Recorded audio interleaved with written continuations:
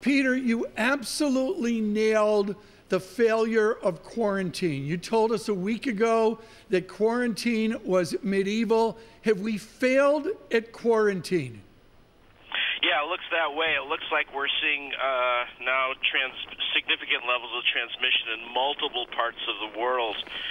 As you pointed out, we've got it now in northern Italy. It's in Iran, and they're talking about 12 deaths in Iran, which, if you believe the case fatality rate of 1 in 50, that probably means we're upwards around 1,000 cases in Iran. It's in Afghanistan.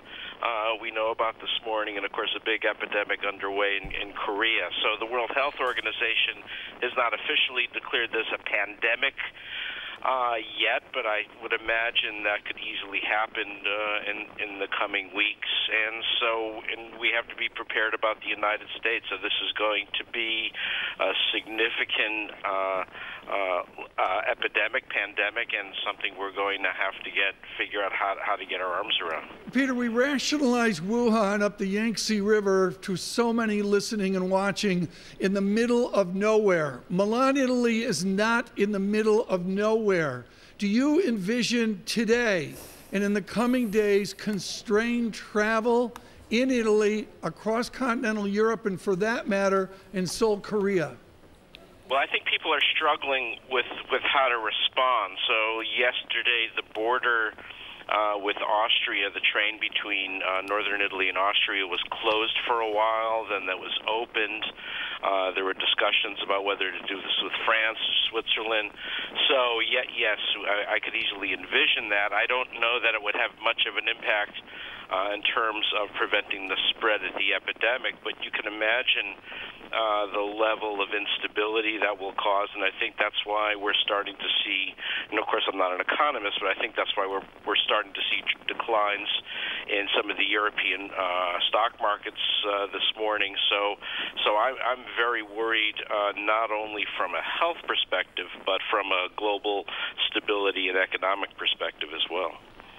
Right, but if we focus first on the virology of this, doctor, your expertise, Dr. Hotez, what do you know? I mean, how do you stop this? So because we're very limited in terms of data, and because we know that you can spread it without really having any symptoms, how do you deal with it?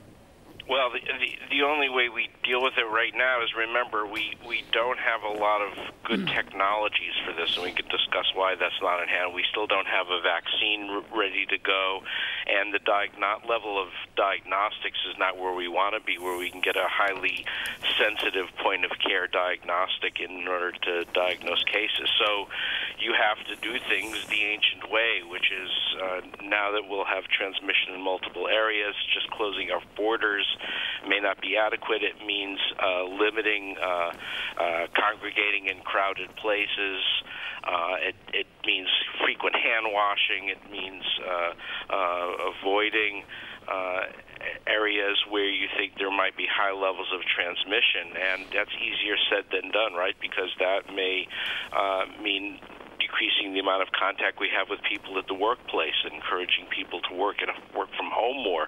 But of course, if you're actually making stuff, if you're doing manufacturing, you really can't do that. So this is going to have to be looked at on a country-by-country basis and on